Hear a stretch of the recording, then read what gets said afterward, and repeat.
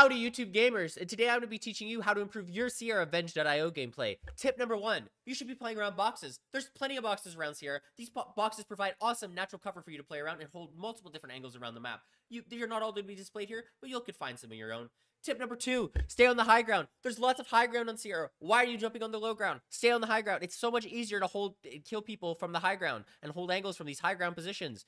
Tip number 3, you should be using these boxes that you see around the map to jump around, play around the well on Sierra. Start jumping around on these boxes to get movement. You want to stay fast. You want to keep moving. And tip number 4, use the boxes and double jumps to keep your momentum going even faster. If you want to surprise an enemy, do a double box jump like this, and you can just jump right over. Okay? Thank you for watching.